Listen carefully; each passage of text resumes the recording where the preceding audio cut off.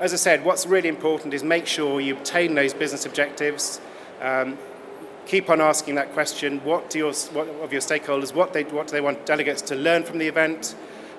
What do they want them to do as a result of those learnings? How will the company benefit or the organisation benefit? And is it possible to measure this financially? And interrogate them until you get the answers. Keep on asking those questions. Nobody will knock you for asking what the event is there to do, what the actual objectives are that people want to achieve from them. And they'll be actually quite pleasantly surprised that you're going into that level of conversation with them. So what I wanted to also to get across today, and I'm going to share something else with you, that it's not just about the money. We've talked quite a lot about return on investment, but I also want you not to forget return on objectives. But let's also think about events from another perspective as well. Now, we as a company like to work to something that we call triple impact, which is our sort of expression, I suppose, of best practice for events that, on the one hand, deliver, as we've just discussed, a commercial impact, return on investment, return on objectives, but also looking to plan events to minimise the environmental impact and also to deliver a social impact. So just a couple of quick examples of those.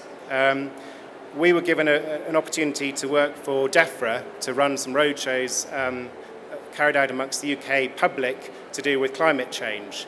And those culminated in a summit where David Miliband, who was then the Environment Minister, was speaking. So when we had to plan that summit, we had to go into the nth degree of every single detail you could imagine to make sure that we planned the event to minimise the carbon footprint. So, for example, the stage set was all made with screws, not nails. Any aspect of carpeting that was put on the stage had to have a home to go to afterwards before it could be used. Any furniture, any printed materials, we had to weigh up whether it was cheaper to and more environmentally friendly to actually have them produced locally versus having environmental versions produced 100 miles away that then had to be transported in. We had to make sure all the technical equipment was on standby.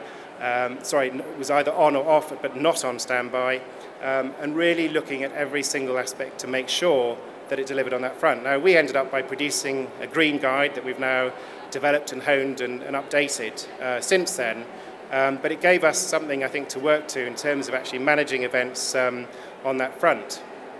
And then the other thing that we felt was it's really important to try and put something back into the local community where you run the event. And that in itself can actually be very, very positive in terms of the impact you have on your delegates. So I'm just going to show you, I'm not going to show you all this film, but a very quick film of an event that we ran for a company in South Africa.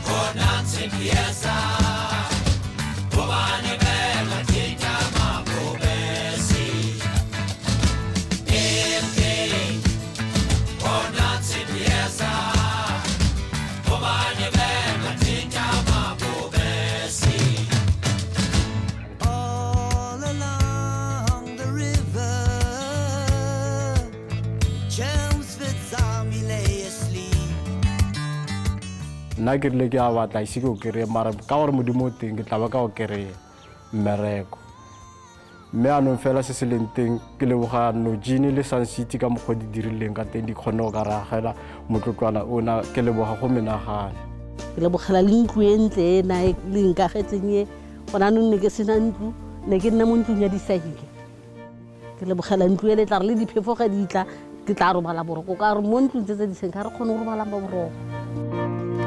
Thank you, Noji. Thank you, Noji. Thank you, Noji.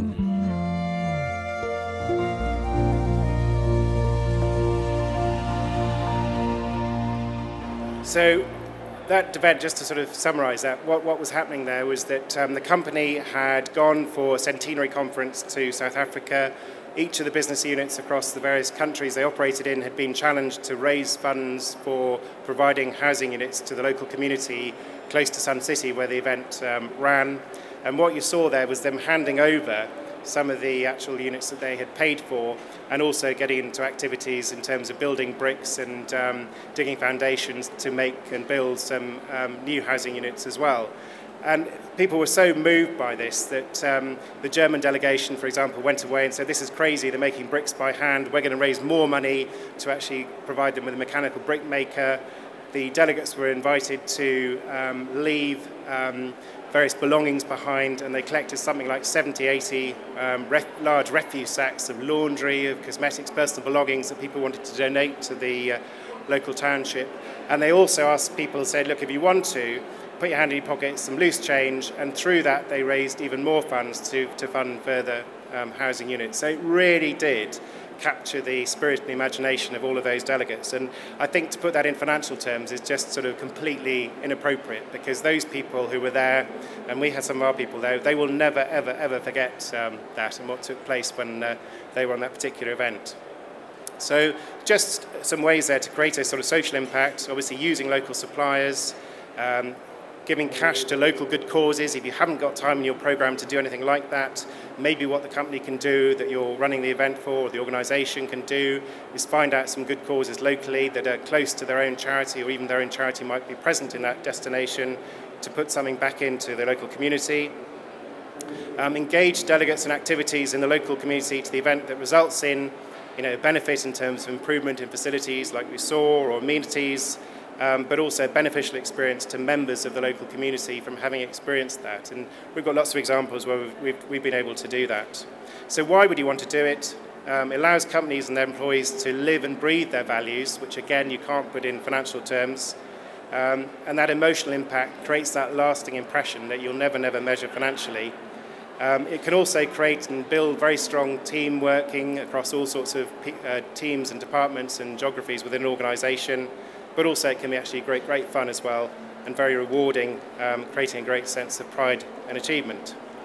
So just to sort of summarise now, I want to go back into the return on investment aspect. So why do we measure it? So I say it's a benchmark to other marketing activity. It's the means to justify event expenditure above and beyond other forms of marketing communications activity.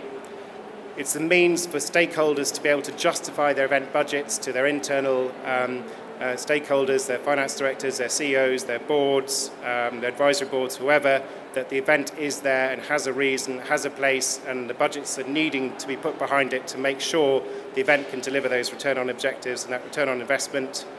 If we can do that, that should encourage greater expenditure on events, and that is in everybody's interest for that to be the case. And also, if we plan, as we said, to measure return on investment, or plan the event to deliver return on investment, then we'll all work harder, and the planning aspect of it will make sure that event really does deliver. But as I say, don't forget in all of the commercial side of things, the benefits you can also deliver from an environmental and social aspect of the event too. So that really is it from me. Thank you very much indeed for listening. Thank you very much.